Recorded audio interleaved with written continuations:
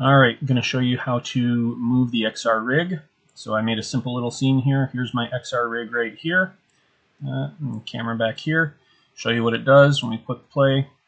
I'm just using the PC right now. I don't have my VR set up, but it works the same. So if we click this button, go to red ball, it's going to move our XRRig position. Go to blue ball, moves it back. Just to verify. So see, here's our position right here. That is the XRRig. All right, and if we click there and go to the other one, notice it moved the XRRig position. Okay, so that's what it does. So let's see how it happens. So I wrote a little script right here. I made a new script called XRMove. I'll show you what it looks like. Very simple. We just have this at the beginning, public game object myXRRig.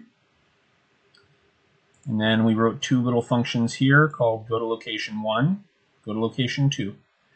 Inside there, we actually set the position for XRRig. So myXRRig.transform.position equals new vector 3, 0, 0, 3 is that one, 0, 0, negative 7 is that one.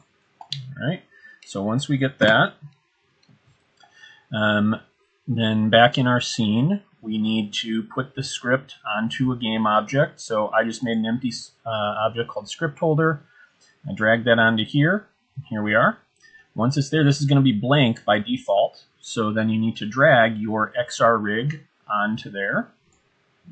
All right. Once that's set, then you need to make your canvas. So I made a canvas. I put 2 buttons. And then in the button, you just go down into XRMove and choose which one, go to location 1 or go to location 2. That's it.